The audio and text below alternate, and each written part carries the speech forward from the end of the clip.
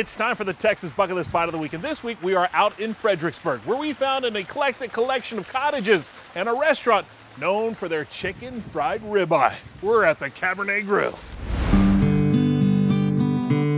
Fredericksburg is synonymous with Texas wine, and just southwest of town, you'll find a restaurant that relishes in recommending reds from all over the Lone Star State. We have the nation's largest all-Texas wine list. In fact, that's all we do is Texas wines. Ross Burtwell owns the Cabernet Grill, a hearty hill country restaurant that happens to have a few fine places to stay just a few steps from the door. It's bed and breakfast style lodging. We have 1800s log cabins, which actually came out of Kentucky and Tennessee. They were transported down here and built back together log by log. And then just here in the past 2 years, we decided to expand the property.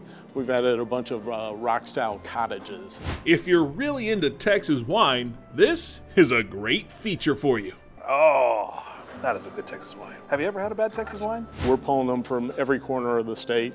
We have over 150 different wines available right now. We've been honored twice by Wine Enthusiast magazine as being one of their top wine restaurants for the United States. Elizabeth Rodriguez is the wine sommelier, and she's put together this incredible collection of nothing but Texas wines. Why was it important for you to carry so many Texas wines here? I strongly believe in supporting local. And you know what? Texas wine industry for the longest time just did not have a lot of people who were championing the cause. And the wines have really come along here in the past 15 years or so. I mean, they are producing some outstanding wines that are winning awards all over the country. But you need to have some good grub to go with good wine. And trust me, you won't be disappointed. You're a madman. Bert has a crazy concoction on his menu that I had to check off the list. Chicken fried ribeye? Like, right? Man, that's taking things to a new level. The more time I can spend in that kitchen getting creative, the happier guy I am. Hey, honey, I know this place.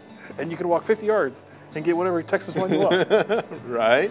Did I mention the chicken fried ribeye? It doesn't stop there. The ribeye is topped with a cream sauce that has lobster, bacon, and green chilies in it. You never want to have a chicken fried steak on the menu, but our customers kept asking for it, asking for it, asking for it. So I decided, well, if I'm going to do it, I'm going to do the upgraded version of it. You take some lobster and add it to the top of a chicken fried ribeye is a pretty good idea. Yeah. Ross takes a certified Angus beef ribeye and breads it up with a combination of flour and saltine crackers. That's topped off with some house-made Cajun seasoning. On to the sauce. I've got some fresh Maine lobster tails right here that we went ahead and we pulled these out of the shell, and then we actually poached them in butter. We're going to go ahead and slice that up a little bit. Also got some roasted hatch chilies here. These are the hot variety, as well as a little bit of applewood bacon that we've crisped up a little bit. And we're going to add this into our cream sauce in order to make our classic gravy. That ain't my grandpa's gravy, I'll tell you that. Once the gravy's good to go, Ross heads to the fryer. How long does it normally take to fry a ribeye? We're going to cook it till it's nice and golden brown. Probably about 3-4 minutes is all it's going to take. Was it hard to put a ribeye in the fryer? You know, I'm a mid-rare guy myself, and dropping a ribeye in a fryer, yeah, there's a bit of a challenge to that, but you know, when you put it all together, you're gonna love it. And come together it does. So we don't want to be shy about this. Go ahead and ladle this on. I love how it just makes a nice little bowl for Yes, indeed, indeed. Kick it up just a little bit and add a little greeniture to it. Greeniture? Is that an official word? Absolutely. Wow. Now it's time to pair this peculiar dish with a fine wine. So here we have it, the lobster-topped chicken fried ribeye with green chili gravy. Holy moly. Of course, it wouldn't be complete without a nice Tempranillo, so we got a little bit of that here to enjoy with our chicken fried steak, because we are fine dining this week on the Texas Bucket List. Well, here's the finding fancy flavors in our fine state. My list of fine chicken fried steaks in the Lone Star State just got a new addition. That's amazing. Oh my gosh, it was amazing. The ribeye was like super tender. You could cut it with a fork. It was full of flavor. You can't even classify it as chicken fried steak. You have to say ribeye. You can't just say chicken fried steak. You have to say chicken fried ribeye. So we got 2 entrees, and then we figured out later that the ribeye, the fried ribeye is the thing to do, so we ordered a 3rd one. So we're pretty stuffed. It was fantastic. That's ridiculous. That's definitely ridiculous. Even down to the crunchiness that the saltines provide.